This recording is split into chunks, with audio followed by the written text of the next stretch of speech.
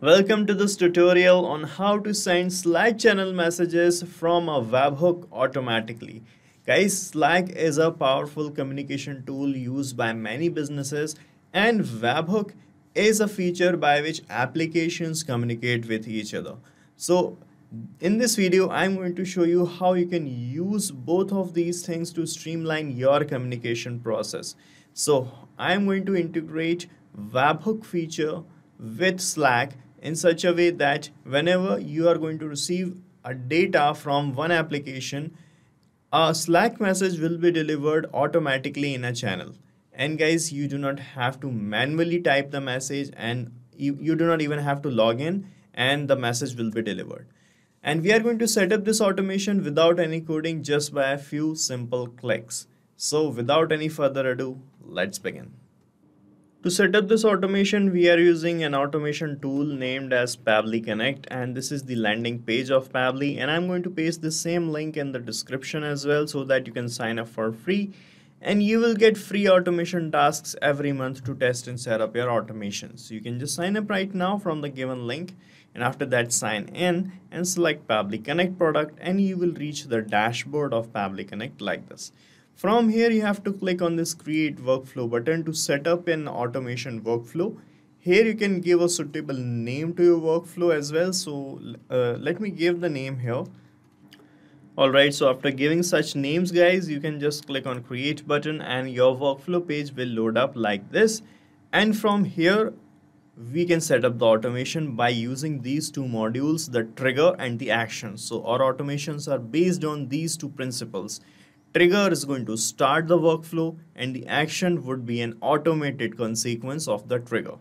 In our use case, we are going to capture the data from any application using webhook feature of Pabbly Connect, and the action would be to automatically send a message in Slack. Okay, so here guys, just search for webhooks. You can see webhook option here, just select it.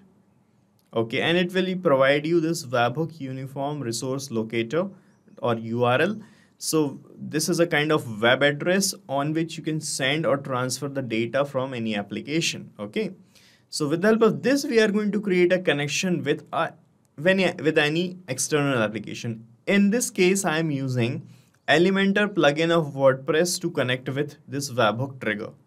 Okay, so I have a contact form created with the help of Elementor plugin. Okay, this is a contact form I have created, and here I'm going to click on edit with Elementor so that the editor of Elementor plugin will open up, and from this editor we are going to create the connection. You can see, so inside this editor guys, when you click on any element here or any field, on the left hand side panel you will find this content tab. Under content tab, when you scroll down, you will find this actions after submit button. Under actions after submit, you have to search for an action which is called webhook. Okay, when you add this action here, the webhook field will appear in this menu like this. Click on webhook, and here you will find this field, the webhook URL field.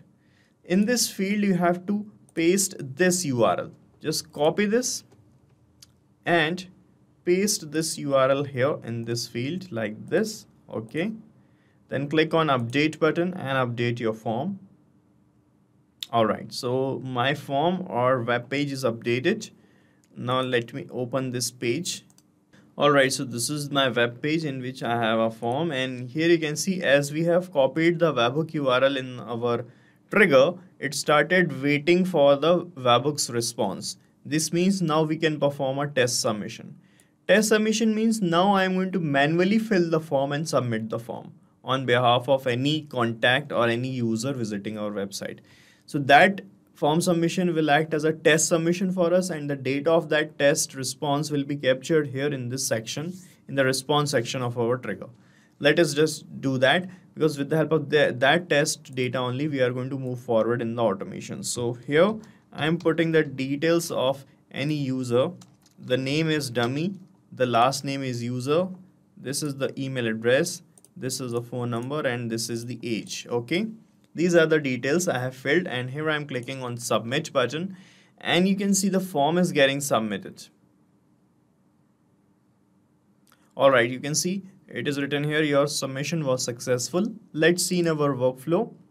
Here you can see, guys, we have received the response in which we got the same details like this in these labels: the first name, last name, the email address, the phone number, the age, and the form ID. Okay.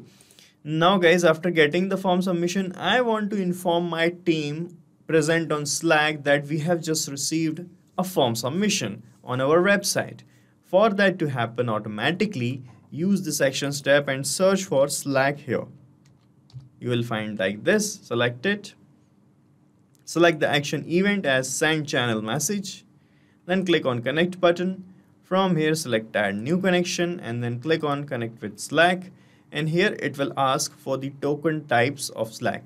So for connecting with Slack we have two kind of token types, one is user, other is bot, and both of these token types have different kind of permission accesses to Slack. So you can read about the permissions by clicking on this here word written in blue, and you will reach the forum page of Pabbly Connect. And here you can see what kind of permissions you get when you use user as the token type. These are the following permissions, and when you use bot as a token type you will get these permissions. Okay, for now I'm using bot as the token type, bot, and click on save, and it will bring you to this window. It might bring you to the login window if you're not logged in, but I have already logged in Slack. So I'm going to select my space from this space list. This is my space's name. And then you have to provide these additional accesses to your workspace by clicking on allow. That is completely safe, and you will be connected with Slack like this. Okay, we are connected, and here you have to select your channel's name. So this is my Slack account, and this is a channel I have named as random channel, and this is the channel I have. So I'm going to select this name from here, and here you can type a message that you want to send automatically to your team. So let me type a message here. So guys, I have typed the message like this. You can see, hey team, this is to inform you that we have received a new form submission on our website. The details are as follows, and here I'm going to provide the details that we have received via form submission here in this response. Okay, so to send the details automatically in every new message, you need to map these labels that you have received here in this message. Okay, so to map the data, you just have to click here like this in front of name, and the previous webhooks tab will appear in the drop down, and when you click on it you can see the data right here.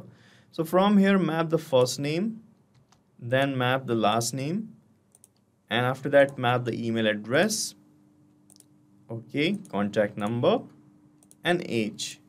Okay, so when you map the labels here like this, in real time whenever you are going to receive a new form submission, the labels will be updated and new messages with fresh data will be sent to your team automatically. Okay, that's why we map the things here. And after that, if you want that your bot who is delivering this message for you should have an icon, you can place the bot icon here. You can place a bot name here. Let me put the bot name as form submission, form only. Okay, or let's say web form, right? And if you want to send any image, you can place the URL of image here. Okay, and if you are sending any link, you can select if you want to expand the link or not. Okay, and you have many things to use. And after that, you can check the connection with Slack by clicking on save and send test request button, and a new message will be delivered on this random channel of Slack. Okay, let us see. I am clicking on save and send test request button. This is the response we have received. Let's see in our Slack channel if we got a new message. And here you can see, guys, we got a new message via a web form bot.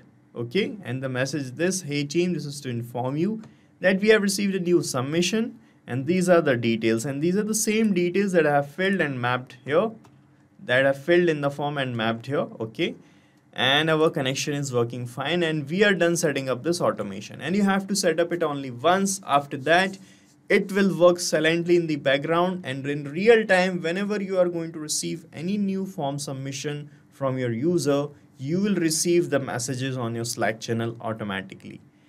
And guys, I'm going to paste the link of this workflow in the description. so that you can clone this workflow in your own free Pabbly Connect account and start using this automation instantly. Guys, if you want to connect with our support team, you can email us at support@pabbly.com. You can ask and discuss your queries on our forum via this link, and you can check the pricing plans of Pabbly Connect via pabbly.com/connect #pricing. And guys, if you like our videos, do not forget to like, share and subscribe. Thank you so much.